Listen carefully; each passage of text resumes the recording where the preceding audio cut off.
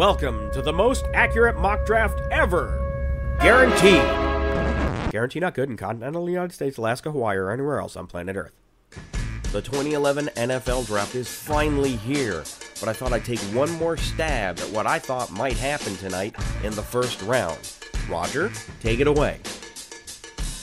With the first pick of the draft, the Carolina Panthers swing for the fences by drafting Auburn quarterback Cam Newton. Newton comes with red flags, but also a high amount of athleticism, a huge arm, and great mobility.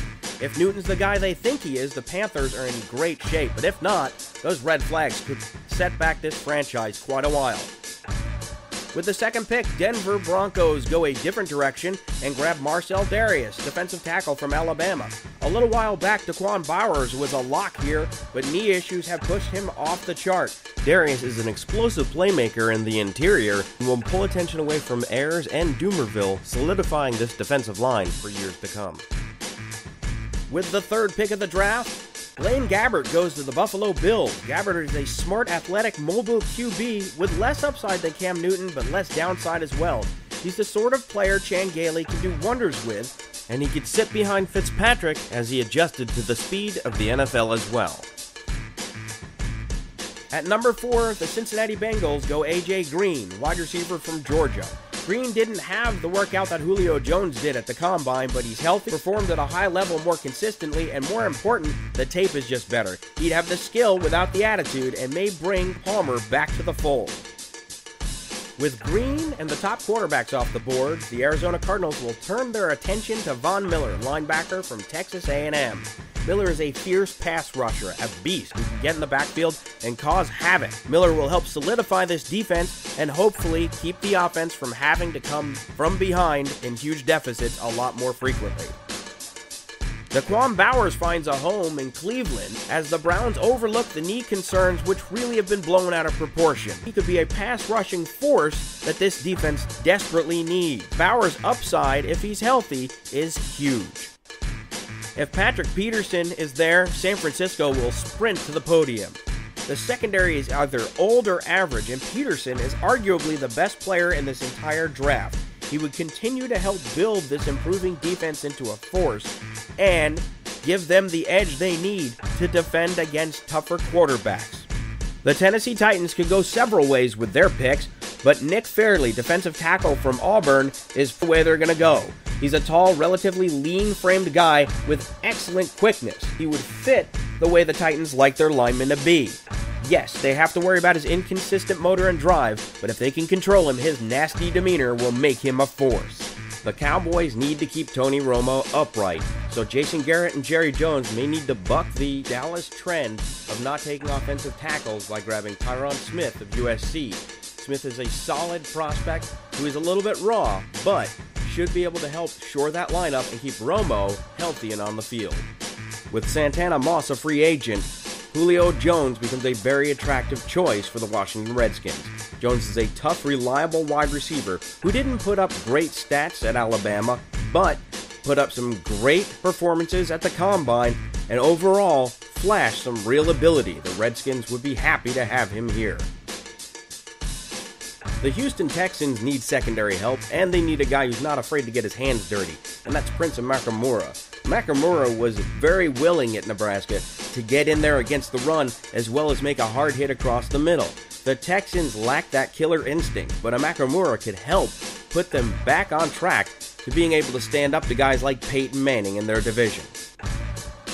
The Minnesota Vikings could reach for a quarterback here, but instead, I think they shore up an effective but aging defensive line by grabbing Robert Quinn from North Carolina. Quinn would have been a higher pick here if not for some off-the-field shenanigans stemming from some interaction with an agent. He's got the potential to develop into one of the league's most feared sack artists, and he could be a real steal here. Up next, the Detroit Lions grab Anthony Costanzo from Boston College. They desperately need to keep Stafford healthy. While the offensive line played better last year, it wasn't good enough. Costanzo's a safe, solid pick who can play for years on the line. In order for their defense to be effective, the Rams need to generate pressure. J.J. Watt has a great motor, is incredibly athletic, and is huge coming off the edge. He's a very disruptive force in the passing defense, and he should be able to get the Rams the pressure they need. This pick will make Rams fans ecstatic. As much as we've heard Ingram or Mallett with this pick, the Miami Dolphins need to improve that offensive line, and Mike Pouncey from Florida would be an excellent choice. He would allow them to move Richie Incognito from left guard to center and shore up the middle of that line. Pouncey would be an extraordinary asset to this line. The Jacksonville Jaguars are another team people talk about when it comes to quarterbacks in the first round, but I think they go the opposite way, grabbing Cameron Jordan, defensive end from Cal. Jordan is a disruptive pass rusher, able to get in the backfield and make a mess of plays, and I think that Jordan is a great addition to this line. With the first of their two picks, the New England Patriots grab Aldon Smith, defensive end from Missouri. Smith might convert to linebacker, and there's a little question mark as to whether he can pull it off. But Bill Belichick is the guy who's going to be able to get this cat to do that conversion, if anyone's going to be able to. He is a Bill Belichick player. The San Diego Chargers are a team in desperate need of defensive line help, and Ryan Kerrigan, defensive end from Purdue, may be the guy to do it. Kerrigan brings a relentless pass rush and is a force in the backfield. He was a former Big Ten Defensive Player of the Year in 2010 and had a lot of fumbles for Purdue.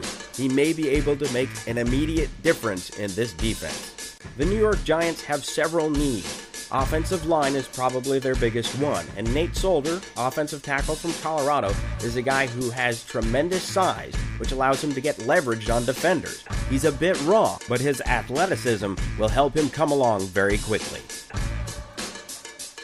The Bucs have their offense locked down. Now it's time to work on the defense. Adrian Claiborne, defensive end from Iowa, is a great defender. And considering the Bucs had a 4.5 sack leader on their team, they really need a top defensive end. Adrian Claiborne's that guy. He's going to be able to increase those sacks tenfold. For years, I've begged the Chiefs to address the offensive line, and yet they never listened to me. Maybe this is the year because Gabe Karimi, offensive tackle from Wisconsin's too good to pass up.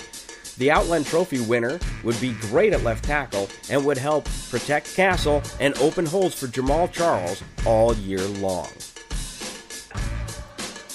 Yes, the Indianapolis Colts need to do something about the offensive line, but when they see Illinois defensive tackle Corey Legit there, they're going to jump on this athletic, quick, and penetrating three technique. Legit can get in the backfield and not only take down a quarterback, but he can stymie a runner as well. He's quick, he's fearless, he's a perfect fit for the Colts. With Ellis Hobbs retiring due to an injury, cornerback becomes a major issue for the Philadelphia Eagles. Jimmy Smith has some off-the-field issues, but Andy Reid's not afraid to take on a talented but troubled guy. This is a player who would be able to make a big difference in the secondary, and Andy Reid will roll the dice. Temple defensive tackle Muhammad Wilkerson wouldn't be the sexiest pick the New Orleans Saints ever made, but he's a big, athletic player who's good against the run and good against the pass.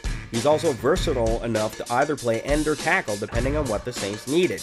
He'd be a great fit on the left side, and he'd be a good replacement for the aging Charles Grant. For all the talk the Seahawks need a quarterback, it won't matter who throws the ball if they're not upright. Danny Watkins, guard from Baylor, is a guy who'd be able to help whoever throws the ball stay on his feet. Watkins is very talented. At 27, the age is a concern, but with it comes maturity that the Seahawks and Pete Carroll would like. Cameron Hayward, defensive end from the Ohio State Buckeyes, is an intriguing guy. Son of the former Saint running back Craig Ironhead Hayward, he has the ability to line up at the 5 technique and can generate a great pass rush. Hayward is the sort of guy who might be able to fit in for the Ravens now that Trevor Pryce's Georgia defensive end Justin Houston has the strength and speed to become a real pass rushing force in the league. Since the Falcons only have John Abraham, but nobody else much behind him, Houston would instantly get into the rotation and help the production for this team. While I expect the New England Patriots to trade out of this spot, if they don't, Mark Ingram would be an incredible addition to this backfield. Yes, they have Ben Jarvis, Green Ellis, and yes, they have Danny Woodhead, but neither of them bring the power, versatility, and football smarts to the table that Ingram has. This would make the Patriots a deadly team on the ground. Moving along, the Bears take Derek Sherrod, offensive tackle from Mississippi State. The O-line played better last year, but better than terrible isn't much to crow about, and Sherrod is a pro-ready offensive tackle who could play either left or right sides. and would have an immediate impact for the Bears. At pick 30, the New York Jets take Phil Taylor, defensive tackle from Baylor. The Jets could really use a pass rush, like a lot. All indications are the Jets will use their first-round pick to upgrade the front seven. Chris Jenkins needs to be replaced at nose tackle, and Taylor would be a perfect fit. He's explosive, strong, and eats up runners who cross his path. The Pittsburgh Steelers secondary let them down in the Super Bowl, and Ike Taylor could leave in free agency. So, the Steelers should take a long look at Aaron Williams, the cornerback out of Texas. Williams is a fast, big, hard-hitting cornerback or safety, depending on what you need, and would be a great fit for the Steelers' scheme. He could slip right into the lineup and start right away. What do you get for the team who has everything and brought home the Lombardi Trophy? Well, Green Bay, I give you Akeem Ayers, linebacker from UCLA. Some more pressure off the edge across from Clay Sampson Matthews would be very helpful, and in a 3-4 defense, an outside linebacker can be very productive. Ayers has the speed and tenacity to be very good in this league. Before I go, I want to give a special shout out to Aaron Aloysius for a lot of the tape footage. Check him out on YouTube.